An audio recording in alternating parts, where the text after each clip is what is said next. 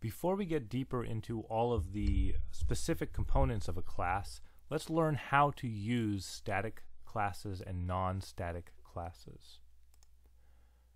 When we are using a static class, the static class behaves just as a library, a container of components that we can readily use whenever we need them. Static data members are used directly from the class itself. So for example, let's take the console class. When we interact with the console class, the console class contains a library of methods like the writeLine method, readLine, readKey, etc. And then it has some properties like a title property. All of these components are static data members. We can use each static data member by calling it from the class itself. So the name of the class is console. I can access the writeLine method inside the console class by calling the writeLine method from the console class. Static data members are called from the class.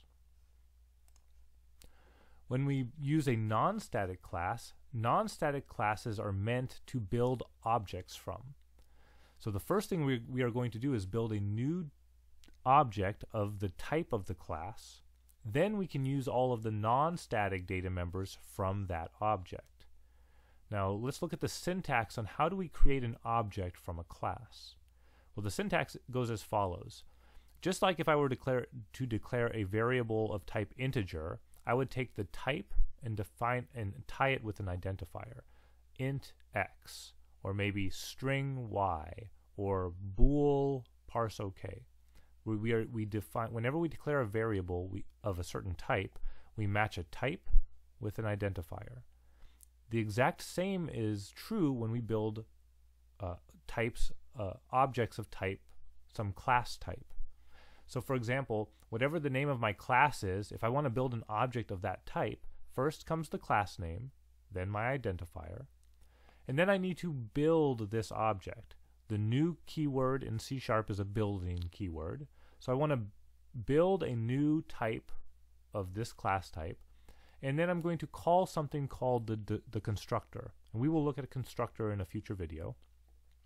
But the constructor is a method that has the same name as the class. So we see the parentheses, this is a method. So I'm going to build a new type of object based on using this constructor method. This may be a little shaky now, but we'll try to make it more solid as the videos go on. So an example of building an object from a non-static class, let's look at the random class. The random class, to use the random class, first I have to build an object of type random. So here the syntax would be random is the name of the class, r1 is the name of my object. And I'm going to build a new object using the default constructor of the random class. Once I build this object r1, I can start calling non-static methods from the object. So when you use a non-static, when you want to use non-static data members, you have to first build an object, then call the data member from the object. Let's try to do an example that illustrates this. So here I have an empty main method, and I'm going to add a class. So I'm going to go up to Project, Add a Class. I'm going to choose just my generic class template, and I'm going to name my class example, the example class. So example.cs. When I add this class to my project, notice I have two .c# files now. The program class contains my main method. My example class, it's in the same namespace, but the name of this class is example, class example. Whereas in my program class, we are working inside a class program. So this is a new class. Inside this class, I'm going to build two methods, a static method and a non-static method, and I will try to illustrate how you can use both methods. So first, I'm going to build a static method. We've already done this in a couple past videos, but we've never built a static method in a new class. What I'm going to do is first I'm going to use the access modifier public because I want to be able to use this method outside of the example class. Next, I'm going to give it the access modifier static. Static means the method will be called from the class. This method is going to be simple. It's going to return nothing, and I'm going to call the method static hello. And inside this method, I'm just going to print to the console hello from the class.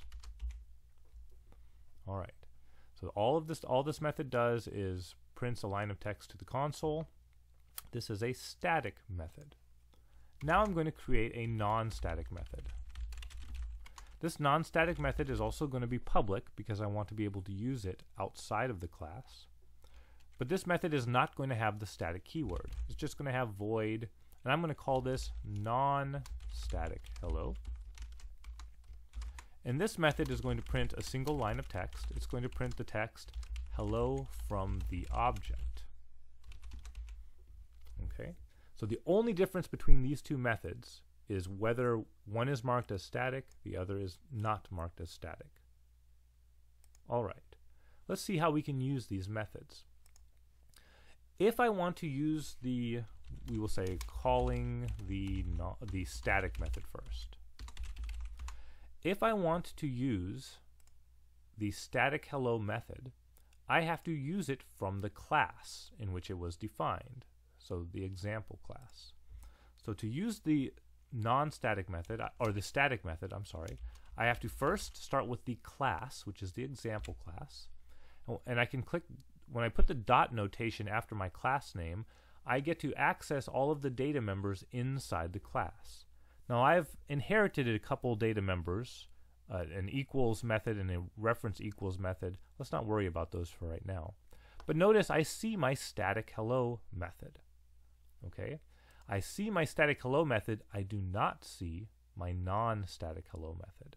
So even though both of these methods are public, from the class I can only see my static data members.